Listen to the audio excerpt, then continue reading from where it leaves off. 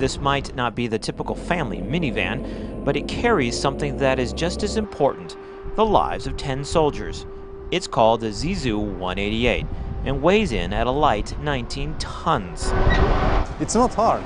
If you get to know that car and used to it, it's quite comfortable, and it's not hard to drive. It's quite easy.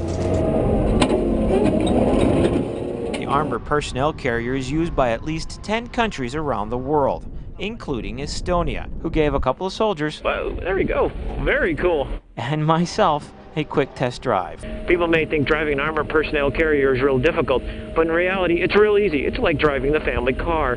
But unlike your average family car, it's a bit bigger, and finding a parking spot at the local grocery store can be a real hassle. Not bad for a first-timer, huh? No, I've seen worse.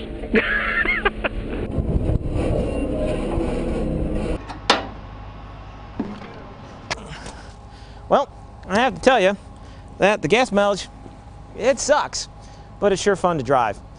Reporting from Camp Basht in Helmand Province, Afghanistan, I'm Army Staff Sergeant Daniel Simmons. I'm sold. I'll take it.